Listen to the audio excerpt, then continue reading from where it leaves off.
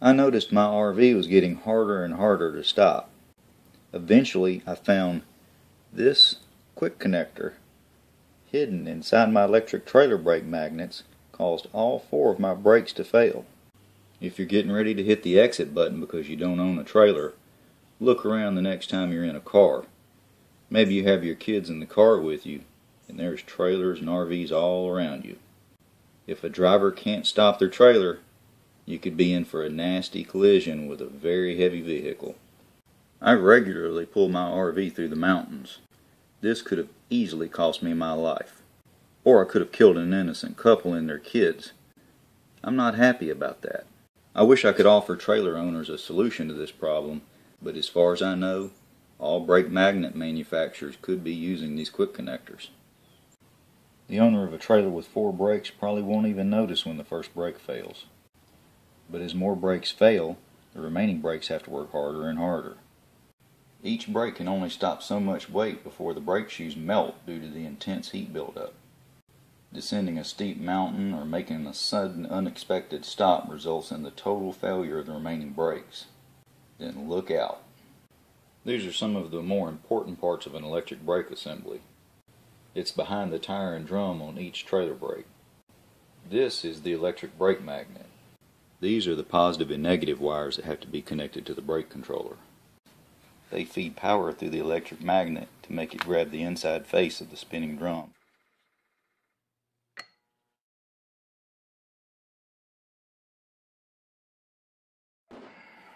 That pulls this arm forward, causing this cam to push the brake shoes against the drum. If the power can't flow through the wires, the magnet doesn't work and the brakes fail. Even if the owner makes sure these 2 connections are absolutely perfect, they can't access or do anything about the defective connections that I'm about to show you. That's because the bad connections are under this extremely hard material. So a brake technician can't see, access, or fix these connections without destroying the magnet. To check these connections, you have to disconnect the wires, connect an ohm meter, and move the wires slightly. If the reading changes, the connections are bad and the magnet has to be replaced. Unfortunately, these connections are so delicate that moving the wires to test it will likely cause the connections to fail. There's no way for anybody to fix one of these magnets, but I can bust one open to show you the bad connections. This is the main iron body of the magnet. This coil of very small coated wire is placed inside the body. And this iron core is placed inside the coil. When power goes through the coil of wire around the iron core, it creates a strong magnetic field needed for the magnet to grab the face of the drum. The main wires connect to the coil in this area. This area is supposed to be held together by that hard material that they pour into the body. These aren't cheap aftermarket magnets. They were the original equipment on my RV. They were made by one of the largest trailer axle and brake manufacturers. But these wires aren't twisted and soldered. They aren't even crimped. Instead, they used these tiny quick connectors.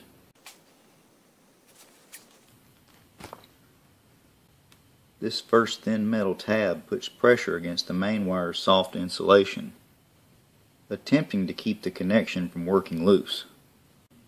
The quick connector doesn't really hold the main wire very well, so once that first tab is removed, the main wire comes out pretty easy.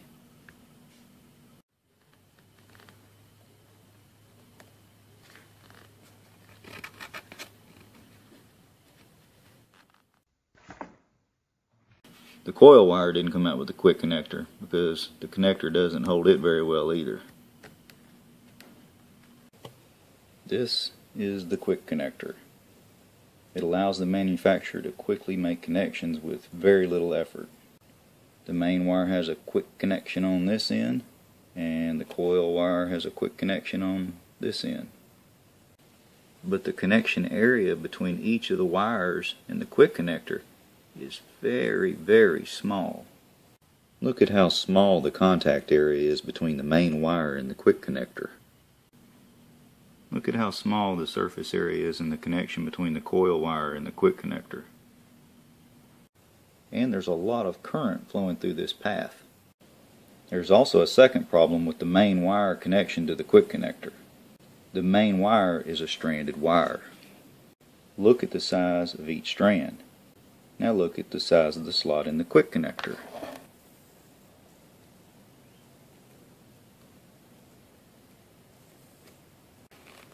When the main wire is first installed, the quick connector is pressing firmly on each side of the wire.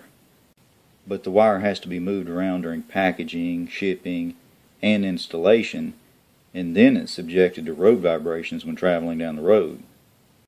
As the wire moves around, the strands spread out, the pressure is lost, and the connection starts to fail. That's why just moving these wires around a little bit to test the connection can cause the connection to fail.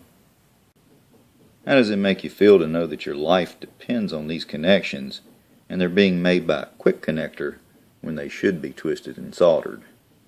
But wait, there's more. The power comes into the first main wire through these two bad connections that I just showed you, through the coil, and then through two more bad connections made by the second quick connector going to the other main wire. So the power has to get past 4 bad connections in each brake magnet. If any one of these 4 connections goes bad, the brake won't engage. A typical trailer has 4 brakes, so there are 16 bad connections on the brakes of the average RV or trailer. I find it hard to believe that any engineer would be okay with using a quick connector on a brake system. This is negligence. This can and probably has cost people their lives. Such an important and delicate connection should always be twisted and soldered. We need to get this information out to all trailer owners so they realize they need to check these magnets more closely. So please, share this video on forums and social media sites, and especially with anyone you know with a trailer or RV. People involved in a wreck with an RV or trailer need to know that these quick connectors could have been the cause. Trailer and RV owners are probably wanting to know, what should I do about this so my rig is safe? I wish I had an answer for you, but I don't. As you've seen, you can't really test the magnets properly without possibly causing them to fail. As I learn more about this problem and possibly find a solution, I'll put it in the information section. So check there for updates and links to related videos. We need to know how widespread this problem is so we can get manufacturers to make proper connections in their brake magnets. So if you suspect your trailer brakes failed due to this problem, please let us know in the comments. Please hit the like button and subscribe to my channel. Thanks for watching.